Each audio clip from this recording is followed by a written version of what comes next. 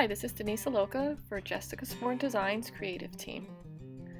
Today I'm going to be sharing with you how I made a journal page from some stenciled papers I created with a couple of Jessica Sporn's stencils. I used circles and squares, hearts and flowers, and becoming.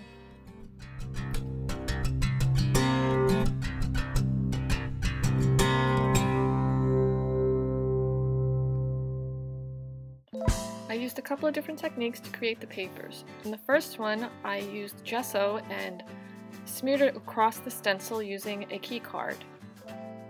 This is going to later on create texture. When you do this, you have to put it aside for a while to dry.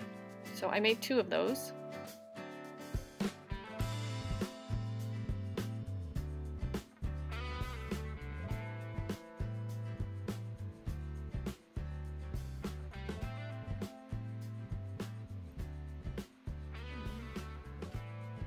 Be careful, you have to clean off your stencil afterwards. I did this with a baby wipe just so it wouldn't get clogged up. So the next one is just I'm putting color on the page. I always use a key card and just smear the color across, especially if I'm just using a solid color. It's a very fast way to do it, and I'm just going to dry my paper with a hairdryer because I want it to be dry for the next step.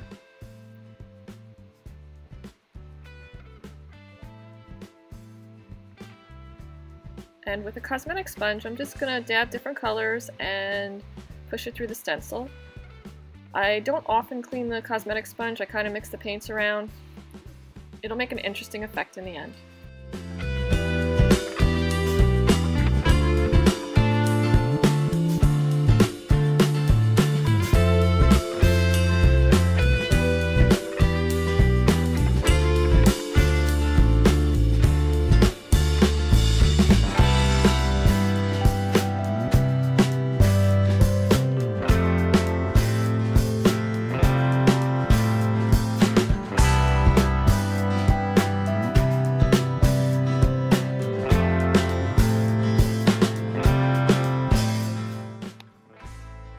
For this paper, I'm going to use spray black, and I'm going to use the stencil twice. I'm going to use it as the positive as it comes out there, and then I'm going to stamp it as a negative.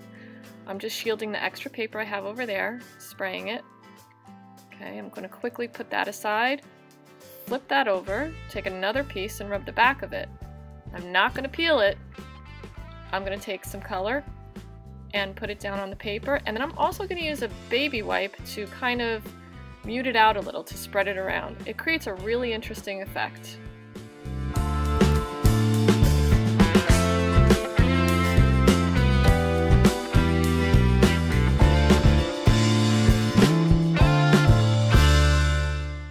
Here's my gessoed page. I'm going to put paint on top, all over the page, and then go back and rub it off with a baby wipe, and you're going to have a raised textured surface. In the next shot, you'll see some cool colored papers I made, and the first 2 are done with that technique. I also used warm colored. So now I have a nice selection. I'm going to create a Henri Matisse inspired page. I printed out one of his images that I love. I love his drawings of women and their faces. So I'm going to use my collage paper and create a journal page. So take a look over my shoulder and see how it goes.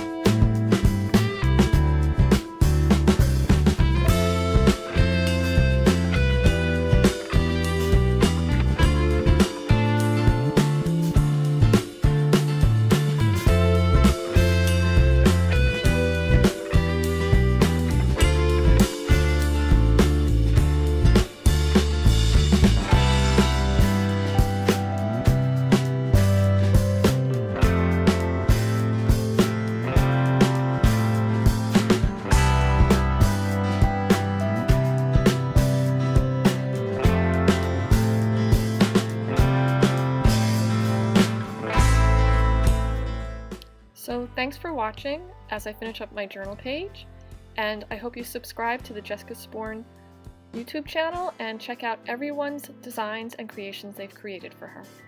Thanks for watching.